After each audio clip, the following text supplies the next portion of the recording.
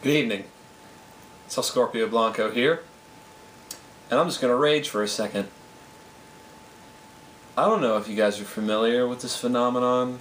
I believe they're going by Tittios, but if you look on Freddie W's videos, or if you search around on YouTube enough, you'll find these videos of these girls, and they just put a thumbnail of their big, huge exposed tits, and then they get millions of views and they're able to live off of it.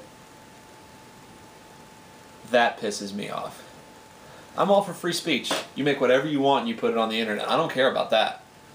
It's not that I think that it's the principle of the thing. It's not that I'm against girls showing their boobs on the internet. I'm not going to comment any further on that point. But what I am against is the fact that that's teaching America, if you have big tits and a video camera, then you don't need to do anything else. I mean, I believe the figure I've been told is you get about a penny for every view you get on YouTube. I don't know if that's right. Please correct me in the comments if I'm wrong. But if you get 1 million views and you get a penny for every view, that's $10,000. That's almost my yearly income when I work my ass off 40 hours a week. And if I had big boobs, I wouldn't have to do any of it. So what I'm proposing to you, YouTube, especially those of you who are like me who get curious, so if you're going to watch a video, don't judge it by its thumbnail. Don't judge it by its title. Go for content. There's websites for the other stuff.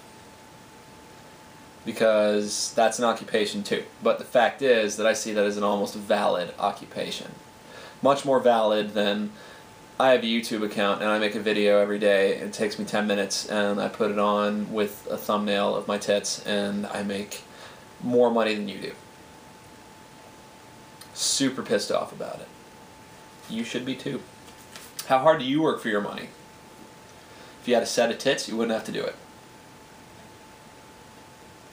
I thought about listing some of these channels individually, but in a way that's promoting them.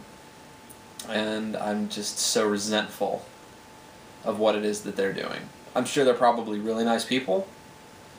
Actually, I'm not sure, but I'm not going to say that they're not. I don't think they're inherently bad people. And perhaps a lot of this is my jealousy. If you're a cute girl, count yourself among the fortunate ones, because you can play that to your advantage. Just remember, with great power comes great responsibility.